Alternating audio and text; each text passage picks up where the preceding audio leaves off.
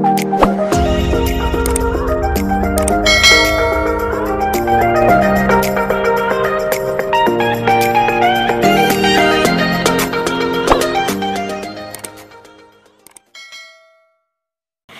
everyone! It's been a long time na hindi ako nakapag-upload sa aking YouTube channel. But for today's video guys, isa na namang happy moments ang gusto kong i-share sa inyo na nangyari sa aking buhay this year. So, without further ado, gusto kong i-share sa inyo ang panimula ng pagpapatayo ng aking dream house come true ngayong taon.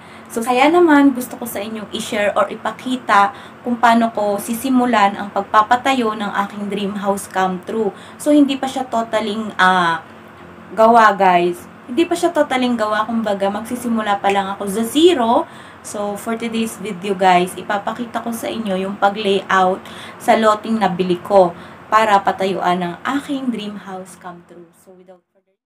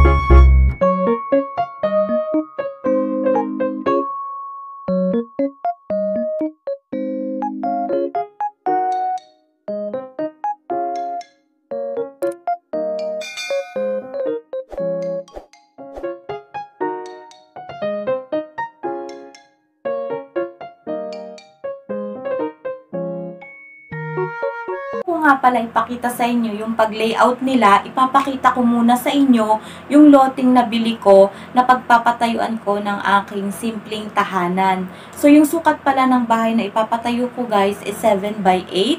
3 kwarto siya. So, ito yung lote.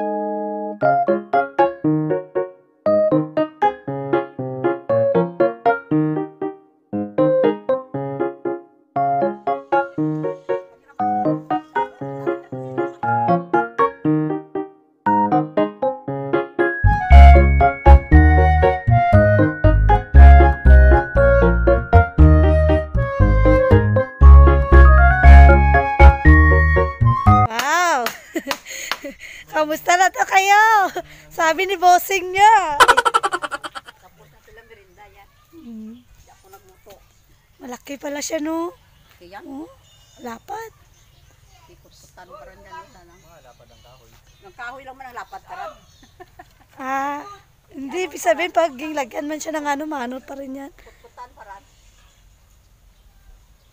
Pinakas kayo pa. Tapos pag nakututan doon, kayo urol na tawon. Pero pag nangyari, dito mo makita. Kung katindag nga regi, no? Tanaw ka lang, tanaw mo ka to, ikit para mayari, oh. Malaki nga siya, no? Hindi, hamak na bahal ko dyan. Idablihin lang.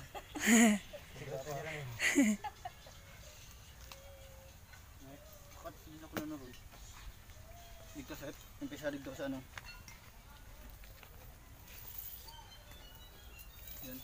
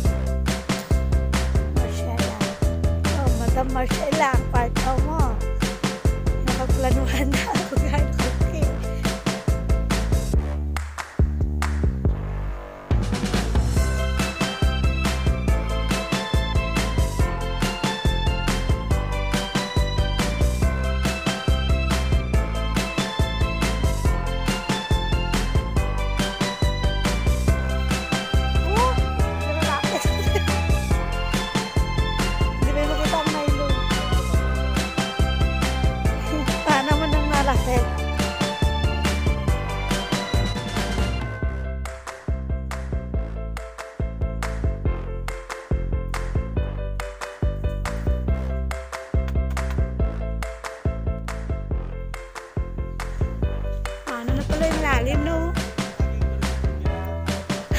Merinda na kasi kayo.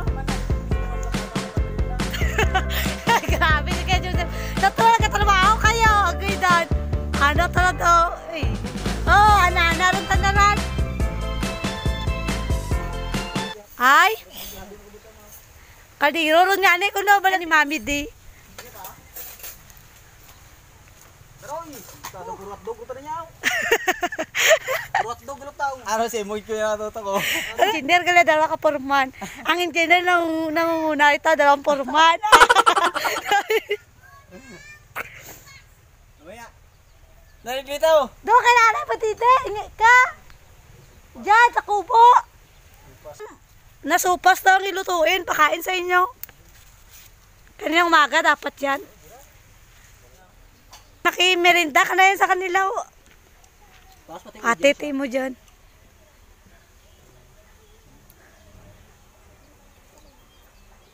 Alas 2 rin iluto ron para sa inyo. Oh. Musikad lawa. No, malay mo tana. Arin kayo. Oh. Sa ibang bansa na kadalin.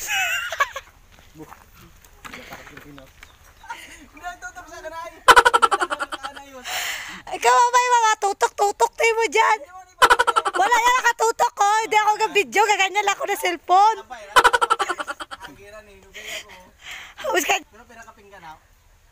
Isang plato. Ano ka duro ng kanan? Unti lang. Ubos ng kanin. Ulam na lang. Gagawa wala ka Joseph nga ron.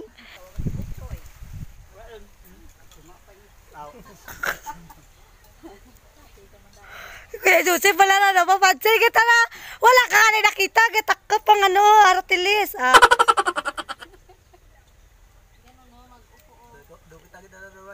Oh, Kuya Joseph. Ang porman. Ang engineer gali. Ang engineer kaya porman. Oh, delikado. Rutan na rin. So, yun yung ganira. Sana yung pag ano. Tapos, pinakaulit-ulit na Pinabuho.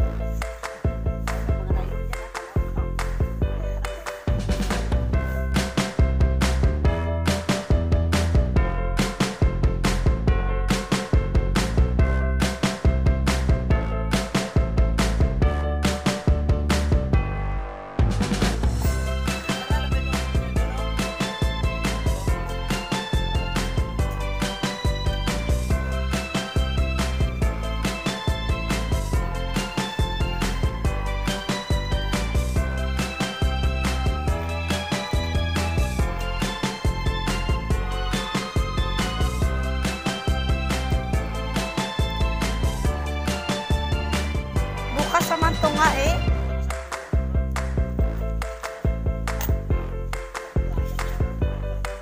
Trial pa lang daw to. Bukas na daw ang final. By episode. Bukas ang finale ng buslot ni Joseph na Permandan.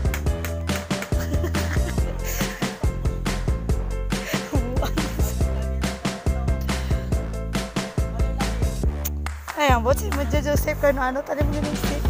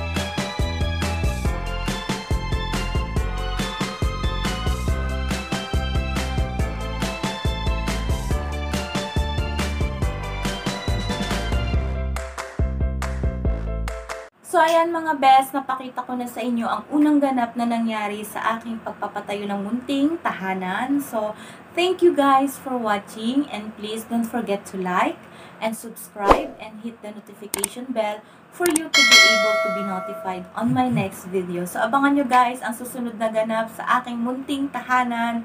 And once again, thank you and bye-bye!